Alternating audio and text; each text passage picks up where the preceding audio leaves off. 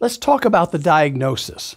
The diagnosis, again, is usually by history, as we talked about in the basic series.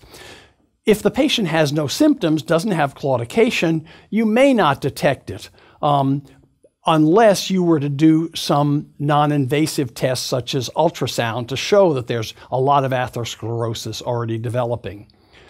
Two factors are important for making the diagnosis. First of all, classification of definite intermittent claudication or an atypical form of intermittent claudication, and the University of Edinburgh in Scotland has created a very excellent questionnaire that's often used by doctors who do vascular medicine, peripheral vascular disease, and it's pretty accurate in predicting from the patient's responses whether there's atherosclerosis in the peripheral arteries that are causing symptoms. We've already talked about the ankle-brachial index, blood pressure, where one takes blood pressure in the arm and the leg, and when there's decreased pressure in the leg compared to the arm, that tells you that there's obstruction to blood flow to the leg. It's a very simple non-invasive test done in the office all the time. Here's some of the questions from the Edinburgh Questionnaire. You can see, first question, do you get pain or discomfort in your legs when you walk? And if you said yes, does the pain ever begin when you're standing still or sitting?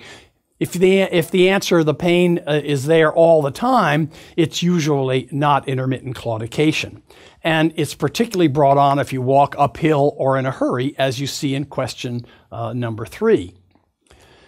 Continuing with the Edinburgh Questionnaire, it says, do you get pain when you walk at an ordinary pace on level ground? If you only get it when you're climbing a hill, that's less severe than if you get it when you're walking on level ground. Usually means more severe atherosclerosis if you get it walking on level ground.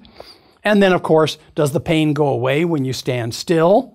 And, of course, where do you get it? You should get it in the calf or the buttock when it's related to poor blood flow to those muscles.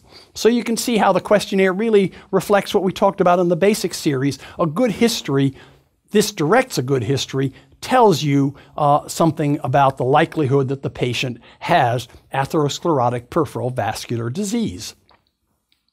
We already talked about the ankle-brachial index also. It's determined with a small Doppler device for finding the brachial artery and for finding the 2 foot arteries, the posterior tibial artery and the dorsalis pedis artery, and then use the blood pressure cuff technique to measure the blood pressure in the leg and in the arm. It should be about normal or even a little higher in the leg. When it's below the arm level in the leg, then that is positive for obstruction, almost always atherosclerotic.